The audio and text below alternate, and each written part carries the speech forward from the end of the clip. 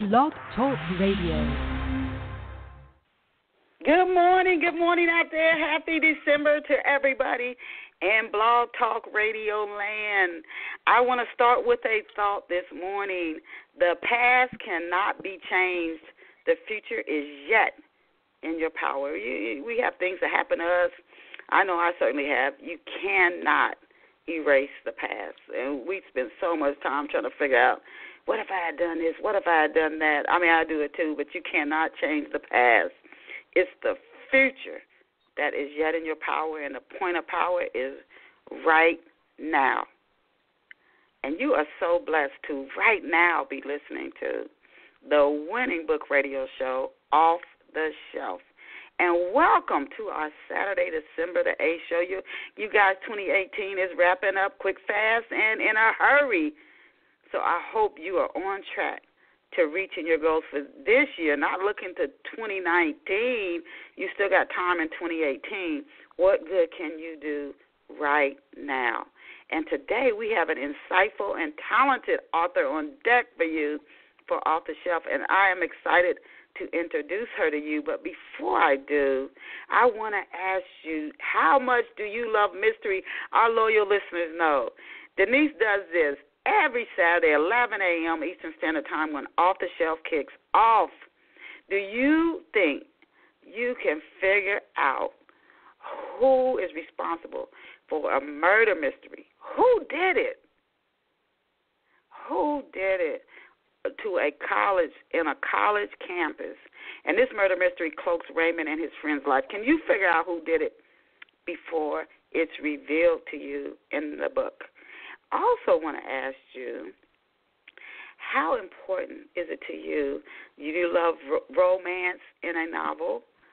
Real life romance, not is so fixed up that you're like, this would never happen to anybody. Real, true romance between two people who are meant to be together, and friendships that last a lifetime. But these people go through a lot. Maybe even one of them is responsible for the murder in the story. And then there's a complicated father-son relationship, because we are all influenced by our early conditioning, our parents, or whoever our caregivers were. Raymond Clark's father has untreated alcoholism, and you can only imagine how that has shaped Raymond. Is he ready to love Brenda? If these types of things interest you, I ask you to click over to Amazon.com, Barnes & Noble, eBookit.com.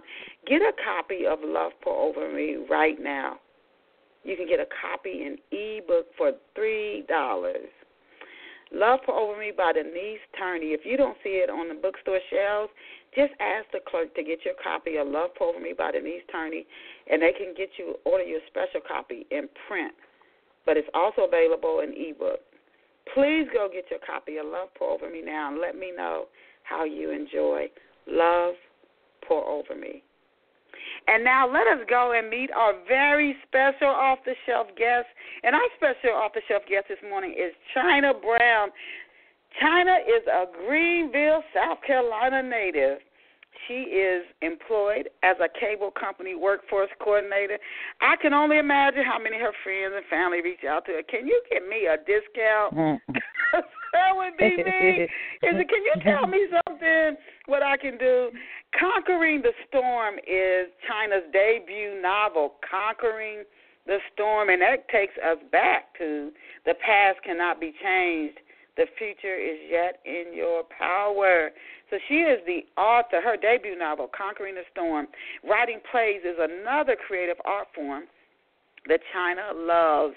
And another goal that Chyna has is that she's pursuing is to become a youth mentor. And we certainly, all of us, can do our part in that arena, particularly mentoring young women.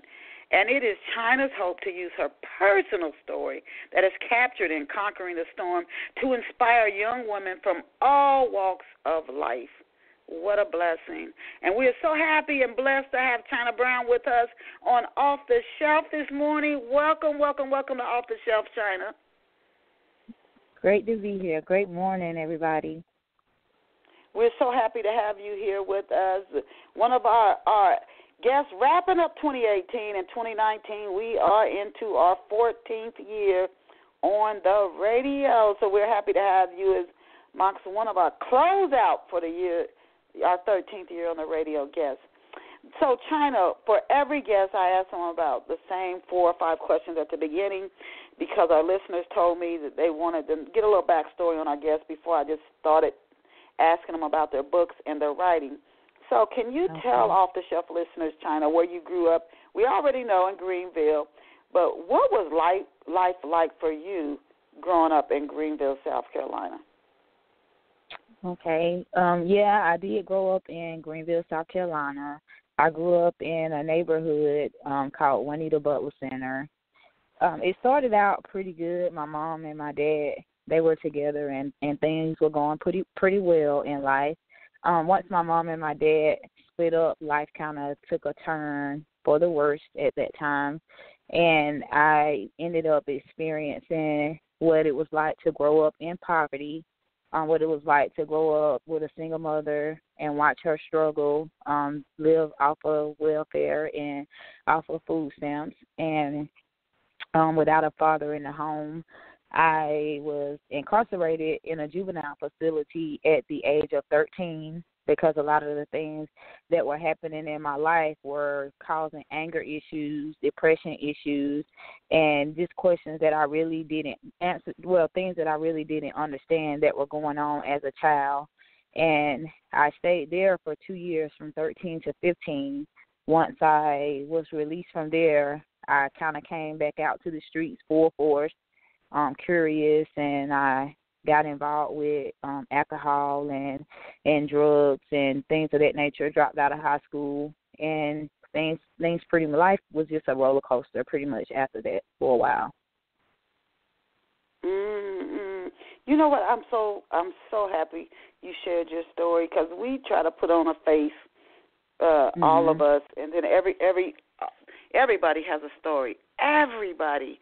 But we act like, no, not me. My family is perfect. And if you ever been in therapy, that's something that the psychotherapists say makes the therapy taking effect take so long, because people keep telling you how wonderful everything is, and their family they grew up in such a happy, perfect family. It can take months or years for a therapist to crack through that to get to the truth, and then you start getting help. But it's just a blessing that you've shared your story and have decided not to walk that path and let me try to make it fit the world perfection.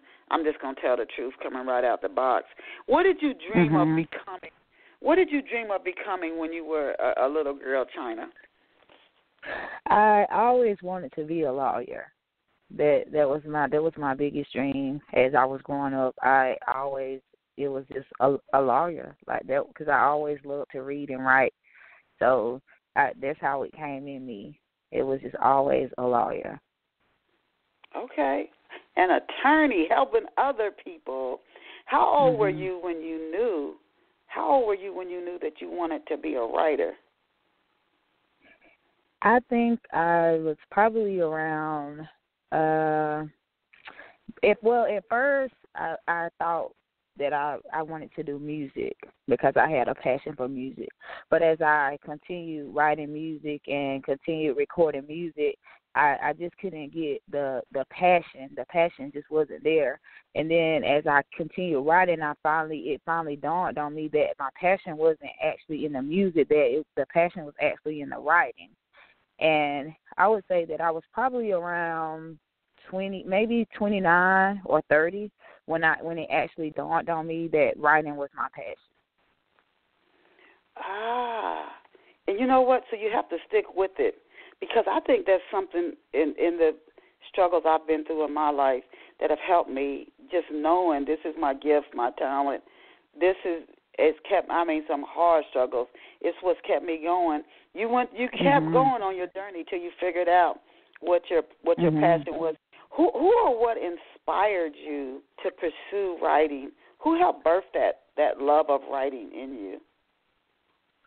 I would say I used to talk about it all the time, but it was never coming to pass. And then one night I prayed about it, and God revealed to me in a dream, writing to me in a dream.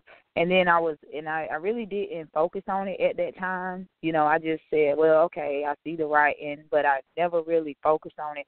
It was one night that I was actually in a club, and I was sitting at the bar, and I was drinking, and I was pretty intoxicated, but a guy that I grew up with that knew me pretty well, he actually walked up to the bar, and we started talking, and he just said to me, he said, I think you should write a book. We was talking about life and talking about the past, and, he was just telling me, with all the things that I saw you go through, he was like, I really think you should tell your story. I think it'll be awesome if you would write a book. And once he told me that night, it was like, at that point, it stuck. That was when it actually stuck.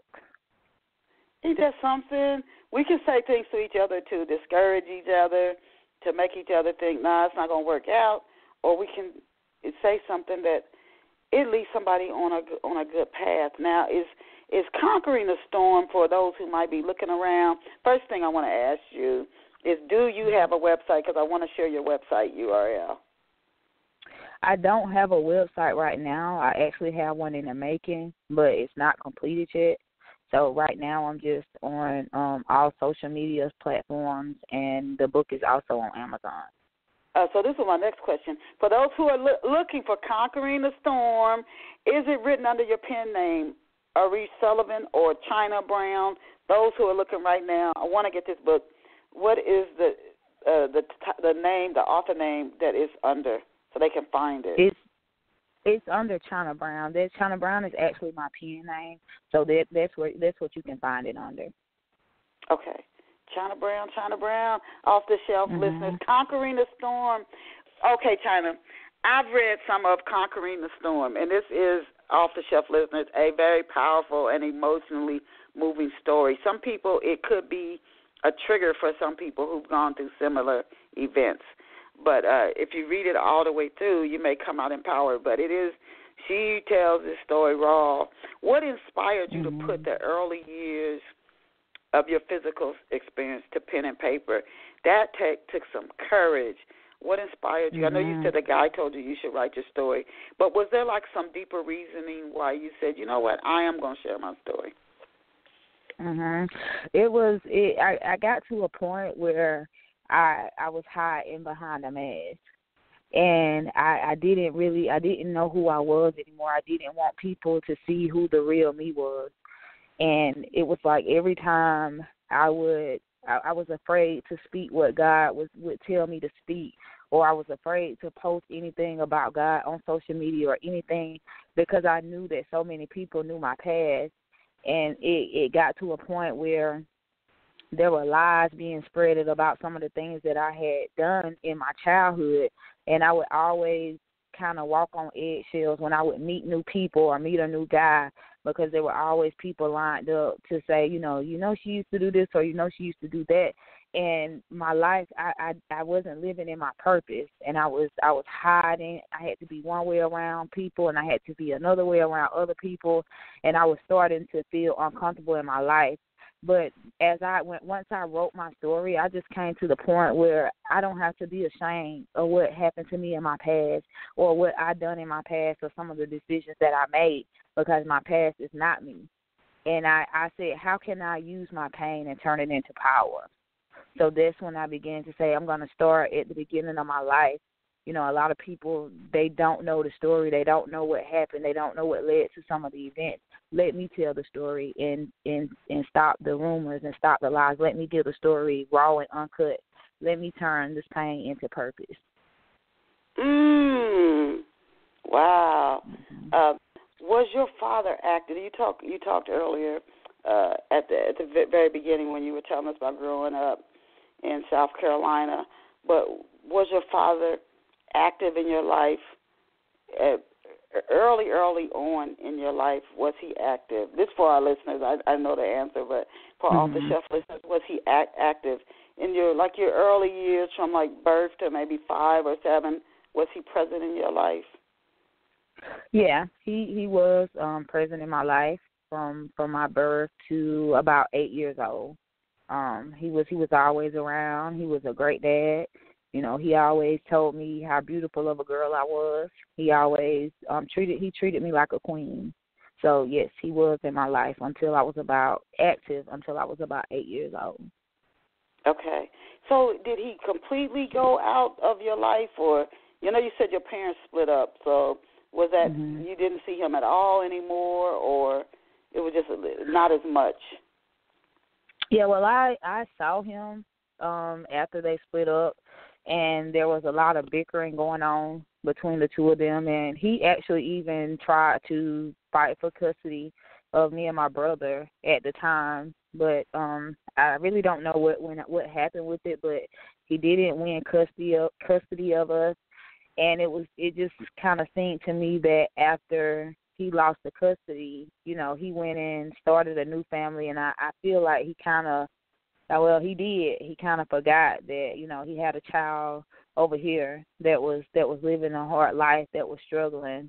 So, I did see him, and once I went to the juvenile facility, he was there every weekend. I saw him every weekend. He came down to see me. He made sure I had money, and, he did what he was supposed to have done.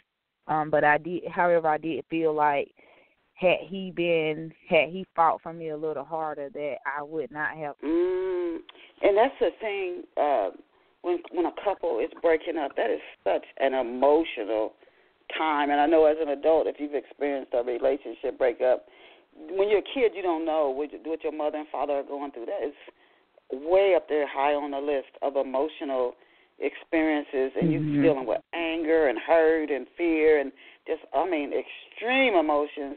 So sometimes we get blinded and we get so focused on ourselves, it's like you lose sight of your child. And you're like, I just want to take care of myself, and I'm upset with this other person, and then you forget what it's doing to your child.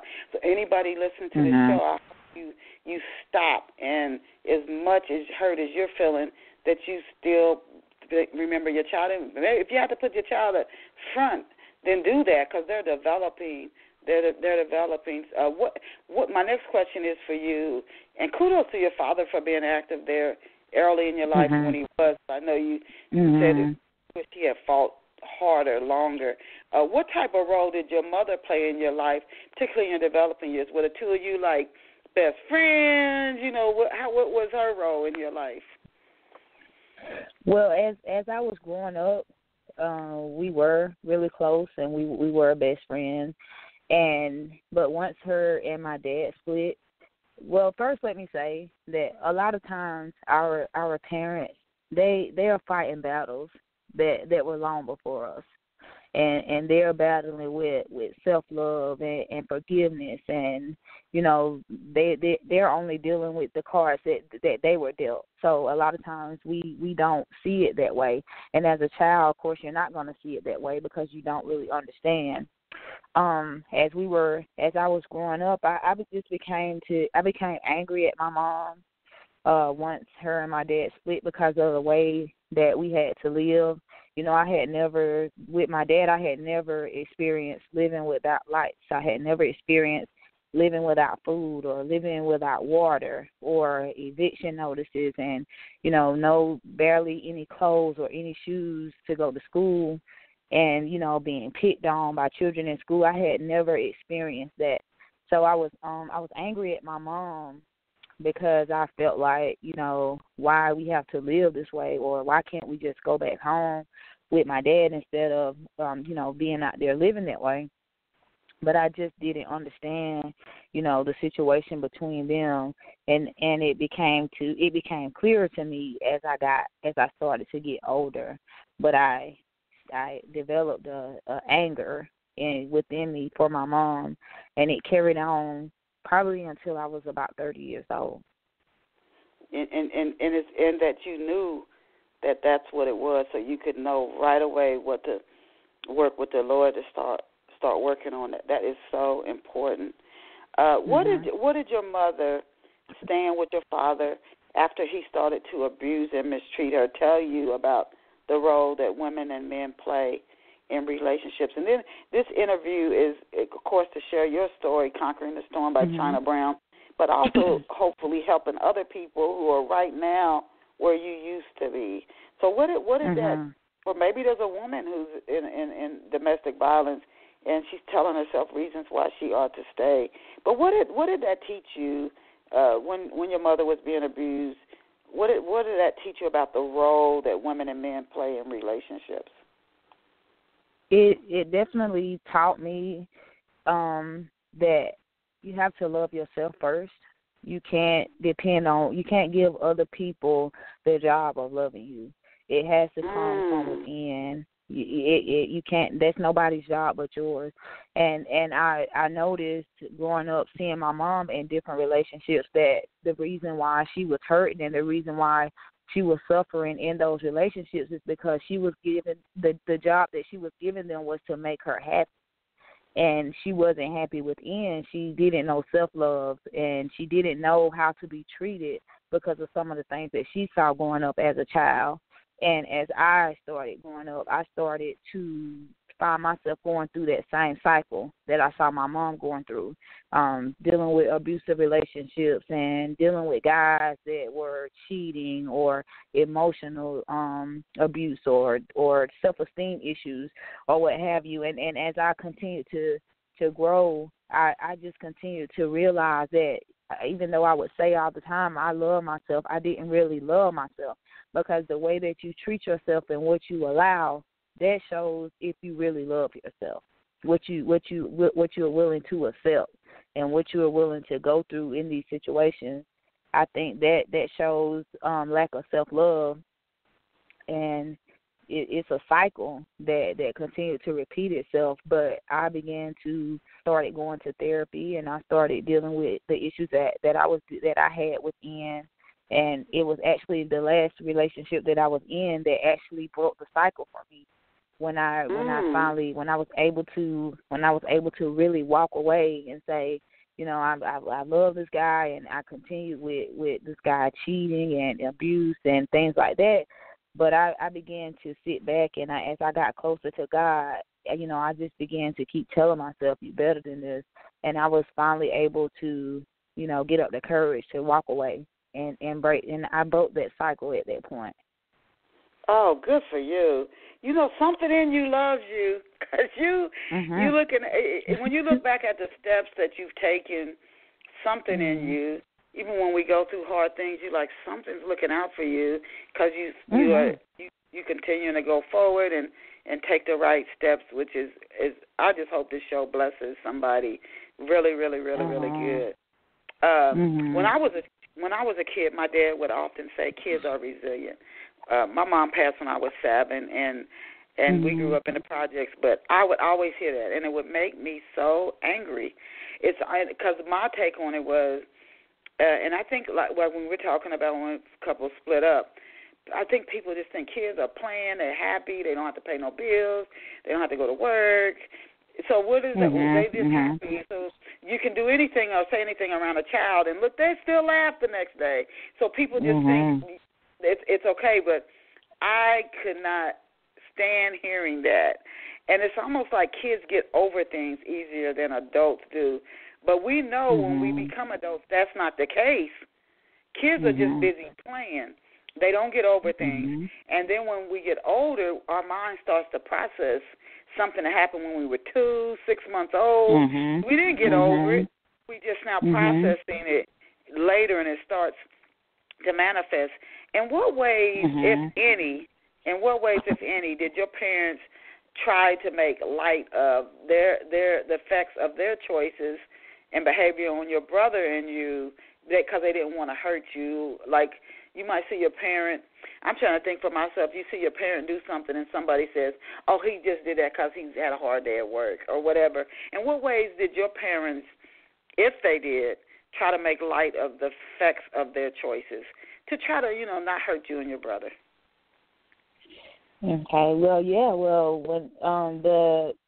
it was always, and this really is the God's honest truth, it was always he was drunk or she was drunk.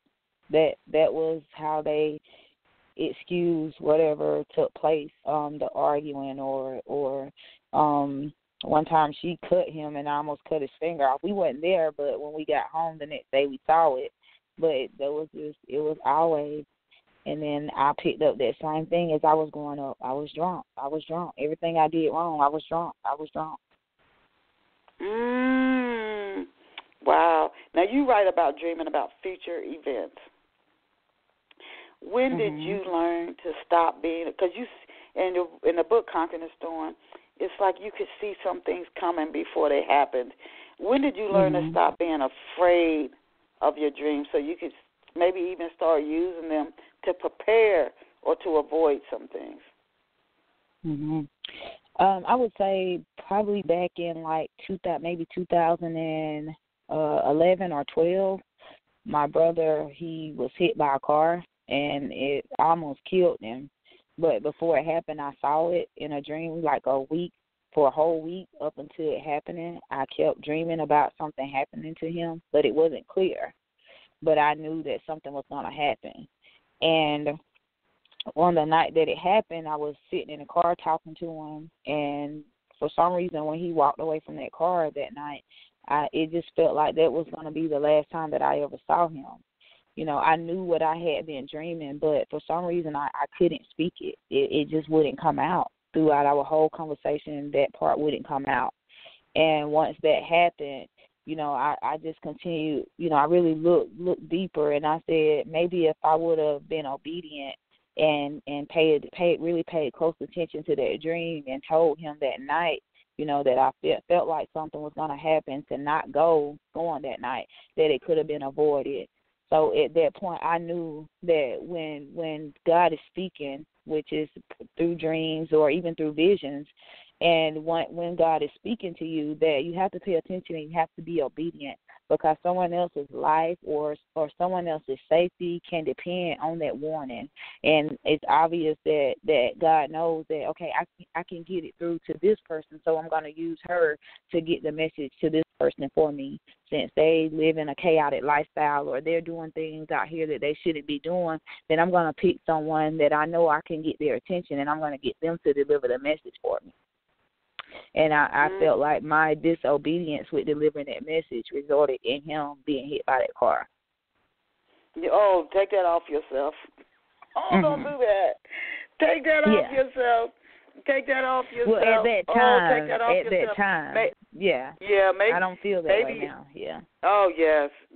Yeah. That's when something bad happens to somebody, and that, I mean, I struggle with that off and on now, but it's hard. You keep saying, if I had done something different, maybe it would have changed, and maybe it wouldn't have.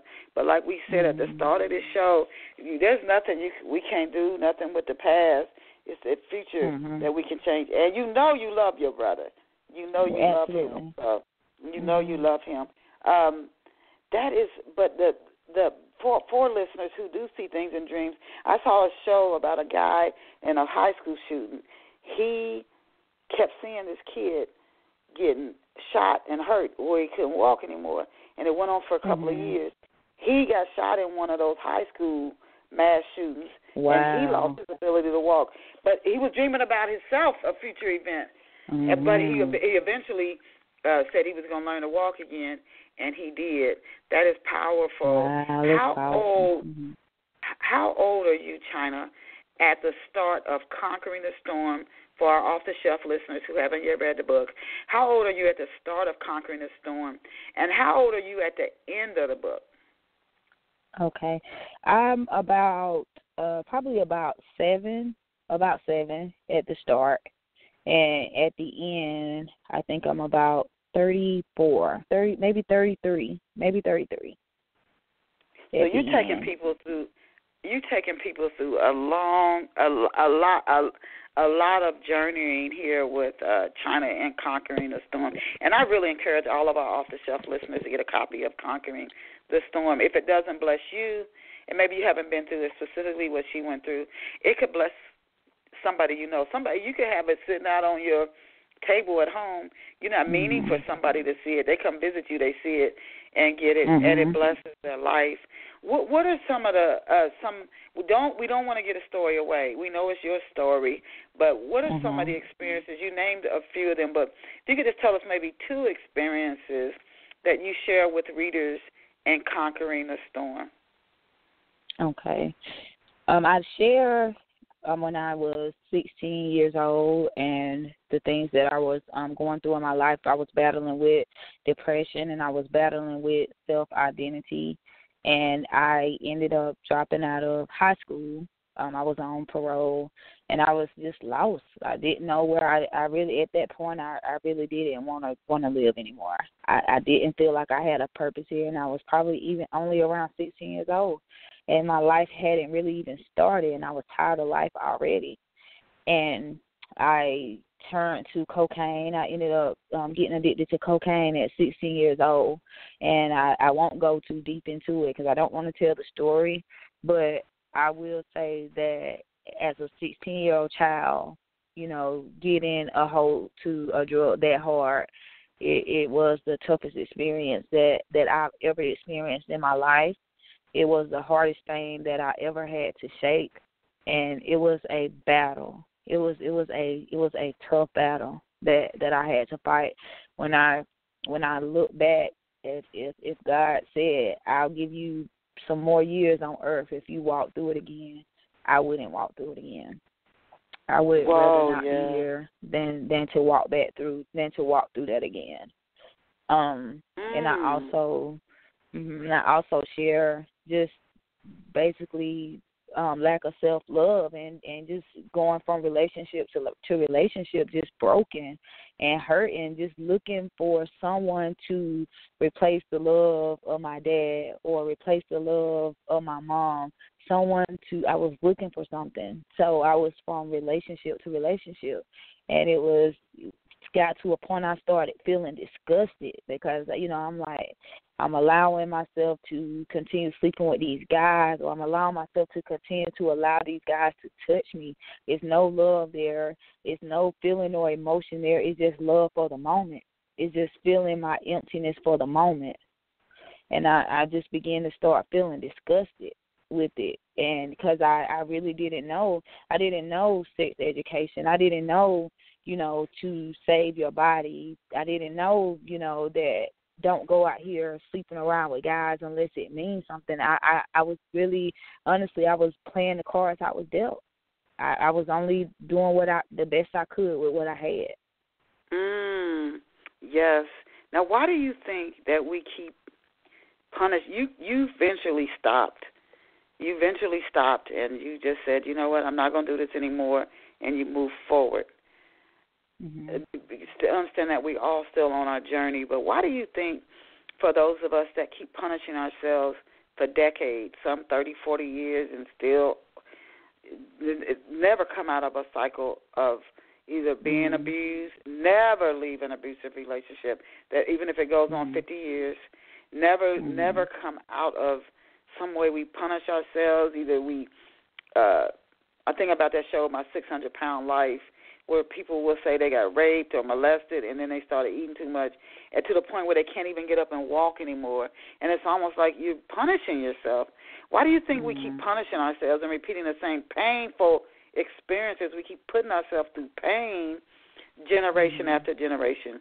If you look at your experience, why do you think we know we're hurting? Why don't we stop it? I think it's comfort, and it's comfortable, and it's also at times it can become excuses. We get comfortable with pain because that's all we know, and anything outside of that zone is uncomfortable.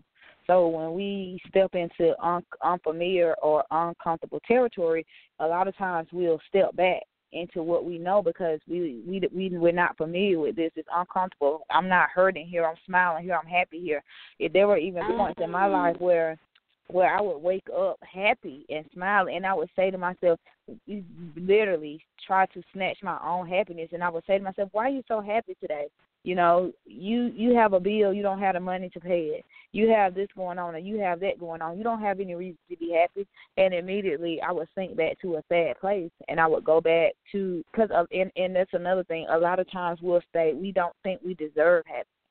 We don't feel that we deserve to be happy. We don't feel that we deserve to let go of the things that are hindering us or that is continuously holding us back. And I think we are comfortable in these situations because we've dealt with it for so long. it's been a part of us for so long. So anything outside of that, it feels uncomfortable, or it feels like we don't deserve it. And first, I really believe that first we have to believe that, that this is not the life. I know that I wasn't placed here to be unhappy. I know I wasn't placed here to be burdened down with sadness and to keep carrying around things that happened to me in my past. Because one thing about the past, we can't change it. It's done. And it doesn't matter how much we walk around sad or how much we walk around angry at people that has hurt us. We're only hurting ourselves. Yes, the past is over. And that's a hard one to break, to stop saying, if I had done this, if I had done that, how would my life have been different? How would this situation? That all we can do is forgive and go forward from here. How far back do you think that we have to go to forgive ourselves for mistakes that we made, to fully forgive ourselves once and for all, so we stop repeating the pain? I think we have to go back to where we have to dig and remember where it first started. We have to remember, we have to go back and figure out which is what worked for me. I had to figure out where did I drop the ball? Where, at what point in my life did this first start? And for me, I really had to go back to, I found myself forgiving a 13-year-old child or an 11-year-old child. I really had to go back that far to think about when I first ended up in the juvenile facility and what I was doing, because I was at a point where with the whole thing with the juvenile facility, some of those charges I didn't have to have, but I opened my mouth and I spoke on something, being loyal to other people, something that really didn't have anything to do with me, and I put myself in part of that situation.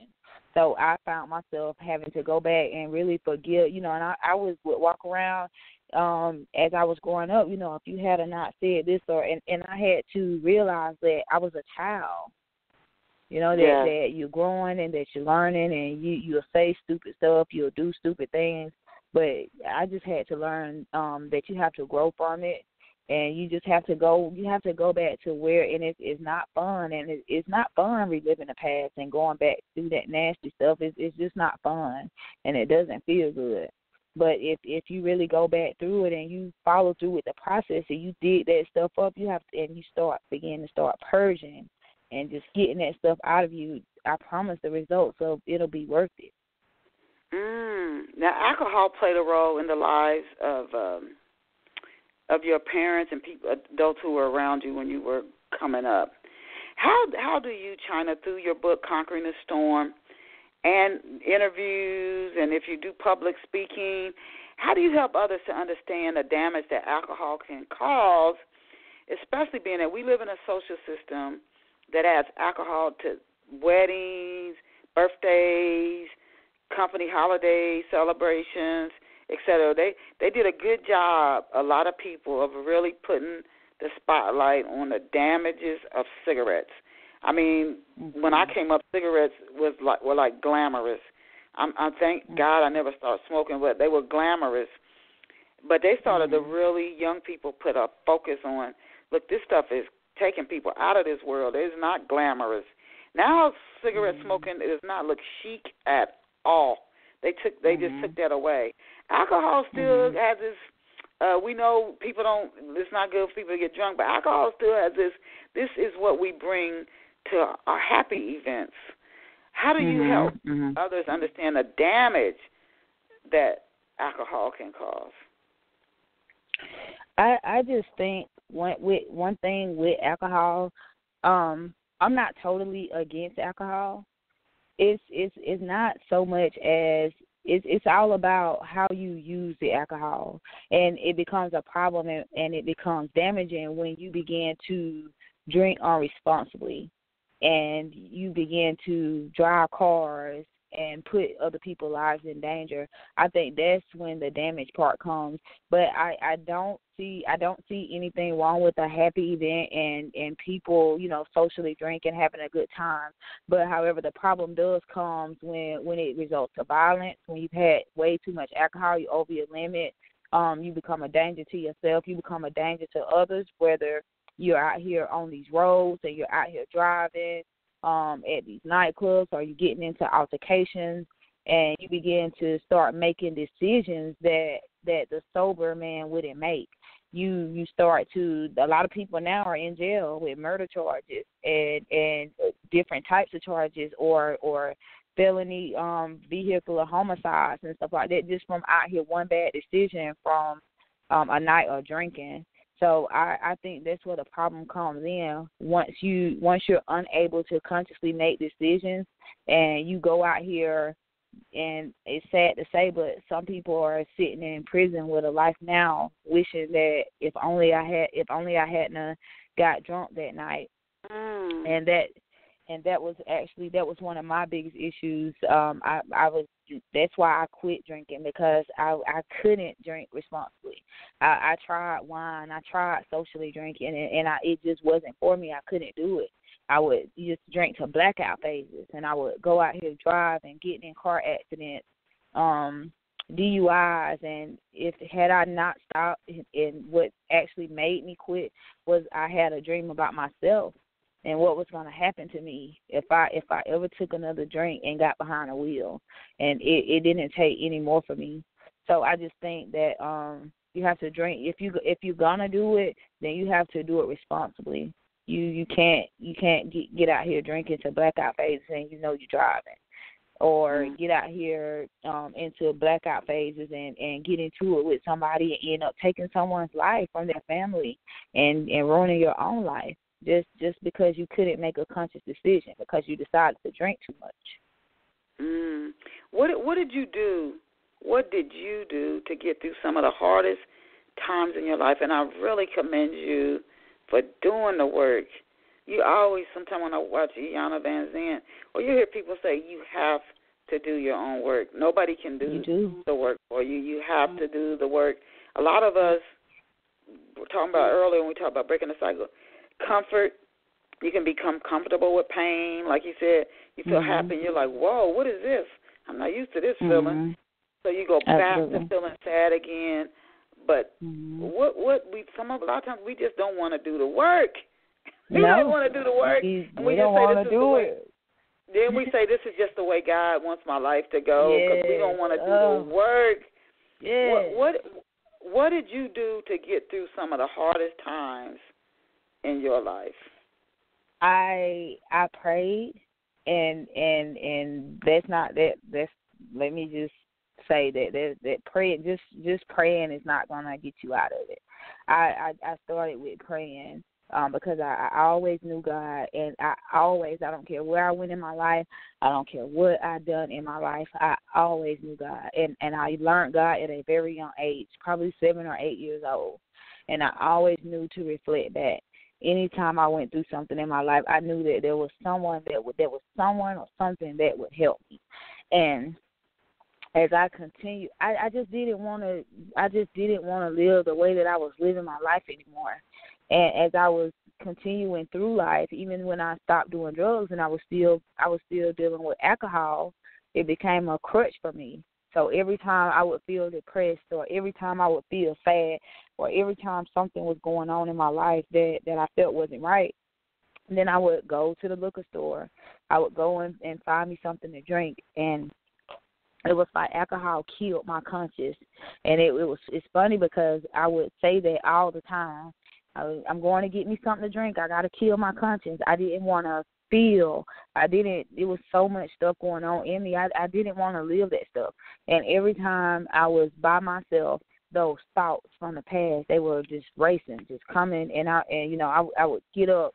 I would be sleeping and say, I'm not even going to drink today. And I would wake up in those thoughts. And I think a lot of that comes when we say, with not wanting to do the work, it's some of the experiences from our past is so painful that we rather continue living life patching it up and smoking marijuana or popping pills or whatever whatever our crutch is to help us not to deal with the things that have occurred in our life. So I think we would rather it's easier to patch it up for some of us than to actually get to the source and deal with it. Once my dad passed and some of the things, I just didn't want to live life that way anymore. I just really got to a point and I began to see myself as a child again. I began to see that little girl and the promises of what I made to her as a child, what I wanted to be growing up. I never, as a child, said, oh, yeah, when I grow up, I'm going to drop out of school. I'm going to sniff cocaine. I'm going to get addicted to marijuana. I'm going to be a promiscuous girl. I'm going to get out here. I'm going to try to commit suicide. I never saw that for myself as a child, or I never planned that for myself as a child. So I had to look back at that child, and I had to, honestly, as an adult, I had to think like a child. And I had to think, how would that little girl feel seeing the adult me? How would she feel now, knowing the things that she already went through as a little girl? And once I was able to make decisions for myself, she already went through enough as a child. And I look at what you're taking her through. And at that point, I felt like I owed it to her because she never gave up. So I owed it to her to get my life on the right track.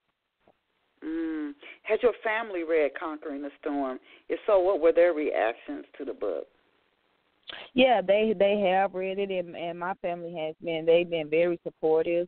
They loved the book. They were happy about it. I had a couple of family members that they didn't like some of the things that I said in the book regarding family and some family issues, but I was keeping it real. It wasn't to down anyone or anything like that. But, however, with their feedback, I did have to look at it from their point of view. Everyone's not ready. Just because you may be ready for yours, everybody else may not be ready for theirs. And that's why I kind of held back a lot in my book, because I didn't want to put my family out there like that. And I definitely love them enough to protect them. Mhm. And that is very as a writer, that may be a smart move, because you're telling your story, and then they're like, I didn't sign up for this. But you have to tell your story. You tell your story honestly, but I'm not going to tell so much of yours. It's just you might be in there like little snippets, but this is my story, and that's for our listeners who are writers. You don't want to not tell the truth, but it's your story. What have other readers outside of your family been saying about Conquering the Storm? I've gotten so much great feedback about Conquering the Storm. I can honestly say I have not got anything bad about. I haven't heard one bad review about the book. Everybody, everyone that has read the book, once they got back with me, they were just, letting me know that this story is powerful. It took courage to write this book. I'm so happy that you got through some of the things that you got through, because, some people didn't make it through. Some people are still out there. Some people are dead and gone. Some people didn't make it in. I put myself in a lot of situations where I was so disobedient that I didn't even deserve all the chances that I received, but I thank God, for being God of a second chance and giving me all of those chances. But all of the feedback that I've received has been absolutely great. It's been marvelous. I mean, so many people that you don't know what they're going through that could relate, that you look at every day and they look like they had the perfect life growing up, and they're battling some of the demons that you've already fought.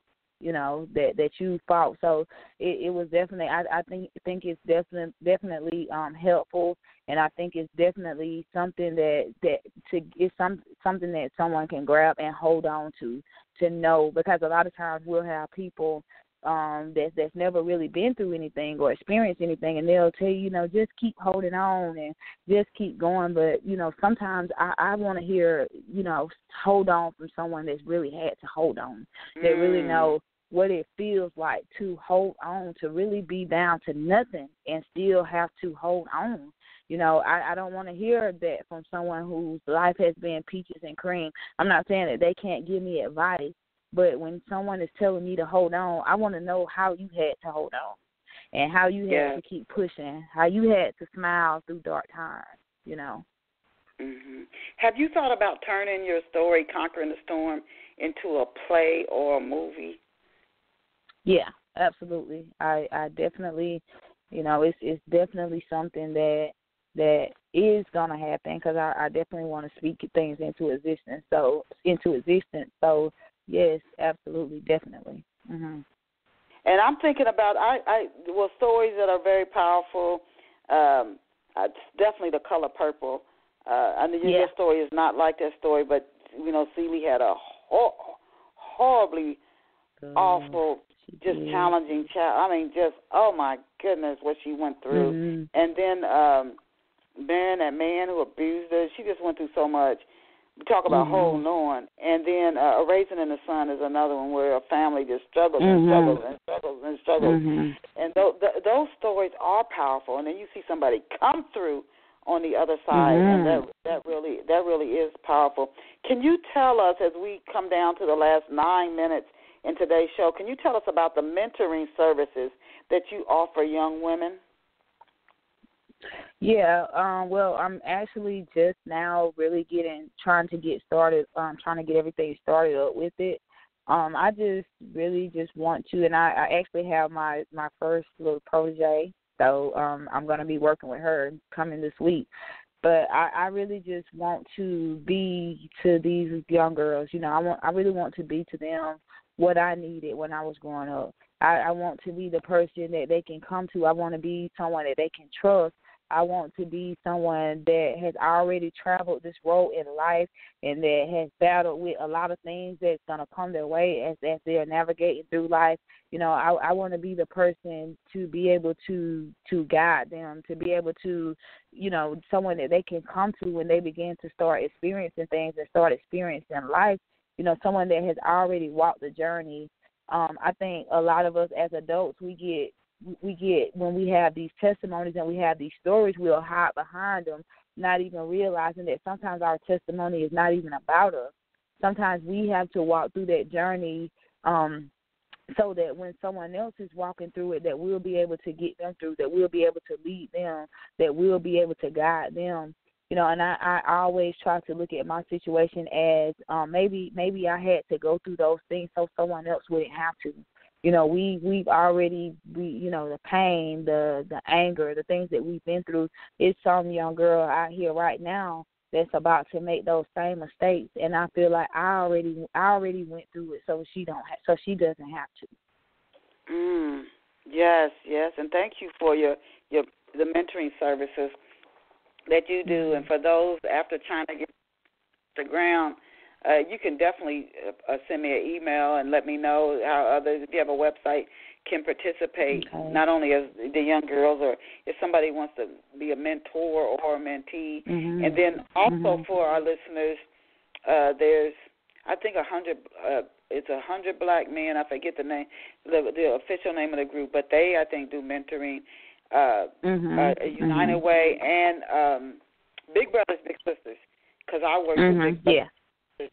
And that's another really good mentoring program. But thank you for what you are doing. As we close out now, I want to focus a little bit on the writing process because we have listeners here who are writers or who want to have a published book. So what writing process do you follow, and do you plan on coming out with other books, first of all? And then I want to ask you about the writing process you follow to create a book. Okay, yeah, well, first of all, yes, I'm already working on my second novel, and that one is Conquering the Storm, and it's subtitled The Recovery, a little more insight on how I got through some of the things I got through and where I am in life as of right now. As far as the writing process, I like to handwrite, so I hand wrote my whole book. And then once and you don't have to do that, you know, I did learn through that process that to type the book instead of handwriting it because it was so time consuming after I hand wrote the book and then I had to go back and type all of it up again. Once I got everything typed up, then I sent it over. I had it sent over to an editor. I had the editing done, and then I sent it to a formatter, and she put the cover, uploaded the cover, and got it in book format, and I was a published author. It was really just that simple. You know, the hardest part is writing. Writing is the hardest part. And can you share with us 3 to 4 steps that you take that you found to be effective to get the word out about your book? And I think this is a type of book that as many people as possible should read. But what are some of the steps you've taken to get the word out about your book? Definitely social media, all social media platforms. I did interviews, gotten myself merchandise to always represent my book wherever I go. If I'm not at work, then I try to always, so that people can ask, what's conquering the storm, because it's catchy. So a lot of people want to know, and just talking about it everywhere. Everywhere I go, I try to talk about it. My job, I have some great supporters at my job. They're awesome. And they're always supporting me. So mainly when I come in here and I talk about it all the time to them, they're always excited. They're always sharing. They all purchase copies from me. So it's basically just never letting it die. You have to just keep talking about it. Even when you feel like, sometimes I even feel like, I know people tired of hearing, but you can't worry about how people feel. That's your product, that's your work, and you promote it. If they don't like it, then you just have to delete me off social media. But never let it die. Keep going, yes. It's gonna live. Yes, you gotta keep going. Hey, you know what? That's what the major companies do. You say, "Oh, I'm tired of seeing that Tide commercial or that Comcast commercial or that Xfinity or AT&T." They don't pull that commercial. They keep it coming, and so you connect with and find your right audience. What advice could you give to somebody? And we only have a few minutes left. Oh, you know what? I'm not going to ask you that question because we're so short on time. I was going to ask you for advice for somebody who's looking to publish a book, but we are coming down to the wire. So where can off the shelf listeners get a copy of your books? Okay, it's on Amazon. It's also on Kindle. You can also go to the Barnes & Noble website. You can get it from there. And anyone that's listening that's local in the Greenville, South Carolina area, you can also get them from me. So Amazon, Barnes & Noble, and Kindle. Is it in print and ebook format? Yeah. Okay, so it's in both. Do you have any upcoming speaking engagements? If so, book signings, you're going to be speaking anywhere? If so, can you share a few of your upcoming speaking events with our off-the-shelf listeners? Well, I'm going to be actually I don't have all of the details yet, but I am going to be in Charlotte on the 30th, and I'm going to be doing a TV and a radio interview down there. I don't have all the information yet. I'm waiting on her to get some of the info back to me, and I'll be able to share it once I have it. And I'll be doing a live interview at the local award show here in Greenville, South Carolina, where I am nominated for Best Author here. So I'm definitely excited for that. That's actually next Sunday, starting at 5 p.m. So I'll be doing a red carpet interview there. Congratulations, first of all. Where is it? 5 p.m. next Saturday, you said? And it's going to be at Epic. The name of the club is Epic, and it's in Greenville, South Carolina. Epic, you guys. Epic, you said Greenville? Yes, Greenville. Epic, Greenville, South Carolina, next Saturday, off the shelf listeners, 5 p.m. Chyna Brown, go down there and check her out. And what social networks are you on, and how can folks find you online? Okay, I'm on Facebook, Instagram, and Twitter, all under author Chyna Brown. And LinkedIn, also LinkedIn. We want to thank Chyna Brown, Greenville, South Carolina native. Go down to Epic Saturday 5 p.m. and check her out. She is the author of Conquering the Storm. What a powerful story. Please go get a copy. It's an ebook and print. She said Amazon. You can get it, Barnes & Noble.